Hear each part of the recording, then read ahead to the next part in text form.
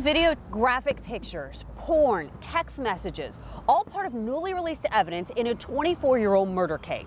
Ronnie Hyde is behind bars right now. He's charged with the 1994 death of 16-year-old Fred Lassiter.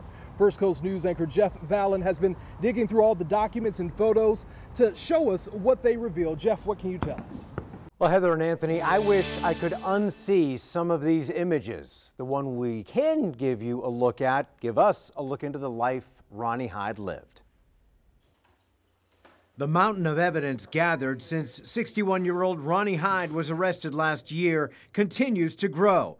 The latest copies, released by prosecutors this week, include hundreds of photos showing Hyde to be a world traveler, everywhere from UF football and Key West to San Francisco, London, and Cozumel, among others. Investigators took hundreds of pictures of their own, combing every inch of Ronnie Hyde's homes, including his last in Jacksonville Beach, where bones found in the backyard have mostly been identified as non-human. The literally thousands of exhibits include handwritten notes, phone texts, obscene sketches, and pornography. The FBI's worldwide dragnet for information hints that law enforcement is looking to tie Hyde to other investigations.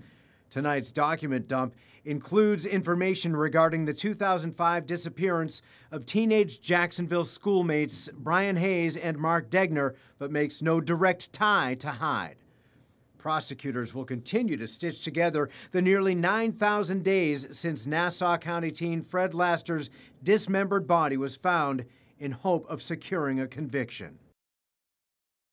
And Ronnie Hyde will next be in court August 27th. Jury selection is slated for quite late this year. Heather?